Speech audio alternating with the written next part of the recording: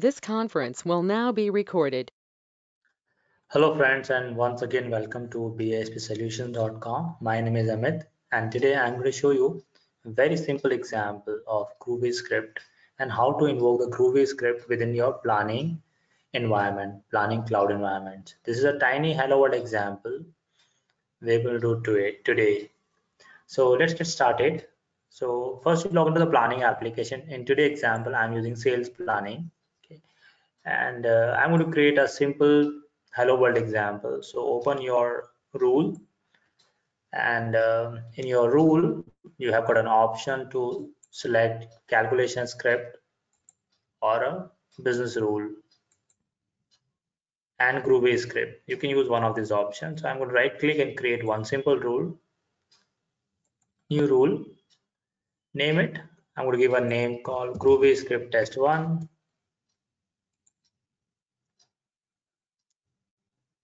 and here you can select the type of rule. I'm going to select Groovy script type as Groovy, and type a simple println command.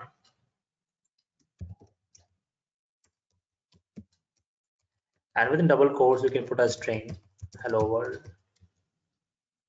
That's it. After you create a script, save it, scan it, and you deploy it. You could have saved and validate the script just by click on this option.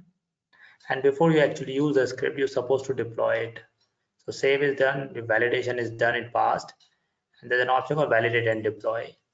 Once the script is deployed, you can see the script under system view or deployed. Under system view, you can see your script. Alternatively, you can see your script under deployment view. There you see what tools are to be deployed and what tools are already deployed. Under deploy script, you see today is 18th, Groovy script test 1. This is your script. It is deployed yet. Once your rule got deployed, you can invoke this rule directly. Option 1, you can invoke this rule from here, launch. And once the rule got launched, you can see the output of this rule within your application.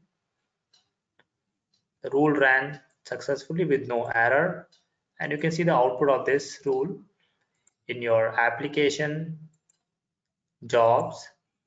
Under jobs, you can see the business rule ran Groovy test 1 13 seconds before. The rule ran, and this is a simple example hello world. Keeping this example, let's extend the simple example. I'm using variable. So you could also use this variable. You can use a variable and invoke this rule. You can associate this Groovy script with data form, and upon certain event like on save, on load, you can invoke this rule. So let me declare a variable called my name, and I'm going to assign this value of the variable is Amit. And in order to refer this variable, use dollar symbol and name of the variable. The system will recognize this is a variable, not a string. Save this, scan it, and deploy it. I'm going to validate and deploy in one go. Deployment done successfully. Now I'm going to invoke this rule. One way you can directly invoke from here, launch it. Alternatively, I'm going to invoke this rule from data form. So in this example, I've created a sample data form, a basic data form, and I want this rule to be invoked based on certain event. Okay. So for that, go to your data form.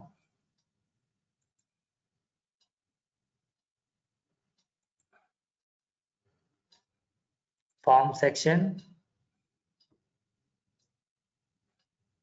There's a sample data form I created, my team reporting. Go to edit. There's an option called business rule, and you have a list of business rules available. I'm going to remove other rules. Groovy test 1, this is our rule. Select this rule, and one option you can explicitly invoke it, or alternatively you can run this on event. Like I want to run this rule, run after save. The moment you input numbers and hit the save button, this rule will be invoked automatically. Click on save, and now let's test this. Finished. So this is my form. my team reporting. This is my form, and I'm going to input some number to this form. Right? The moment I input number and hit the submit button, you see the rule will be invoked. I'm going to invoke this rule from my data form, application, data. I should have run this from data form, my team reporting, and I'm going to input some number. Here I'm going to invoke this rule. The rule will be invoked automatically on save, right? Because the event we have chosen on save. When you click on save button, the rule will be invoked. The rule ran successfully, right? And the outcome you can see under your application log, application job,